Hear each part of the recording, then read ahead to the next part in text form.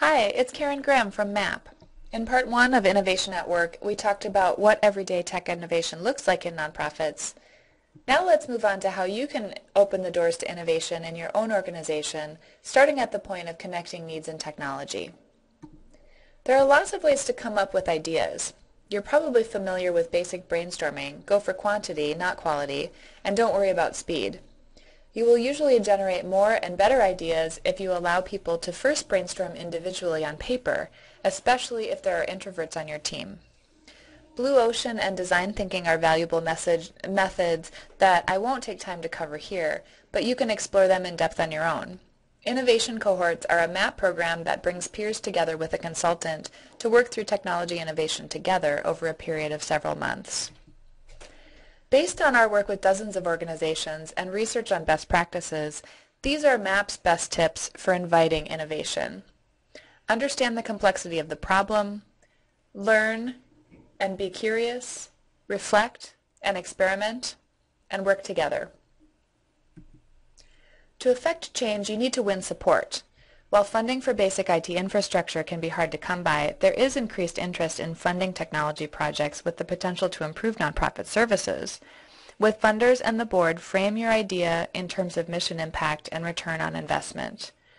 Having someone to cheer you on and provide feedback on your ideas is valuable, as is dedicating time and resources to work on innovation.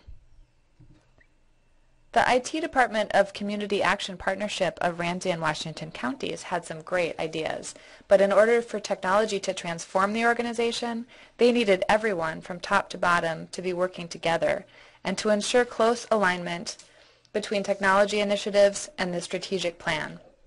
They worked with MAP to form a cross-functional technology committee, survey staff, facilitate executive team discussions, and develop a multi-year work plan. Their plan includes milestones for tech tools as well as organizational culture. And I'll leave you with one more example. The Vajrapani Institute runs a Buddhist retreat center.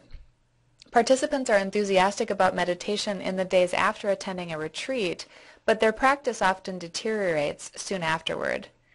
Through a pro bono project, the Institute developed and piloted a mobile app with guided meditations and a social component, allowing users to compare their meditation minutes to the average.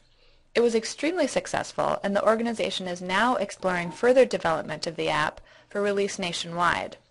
The folks who run the Vajrapani Institute don't consider themselves tech-savvy, but they were able to harness the guidance and support of their network to make this happen.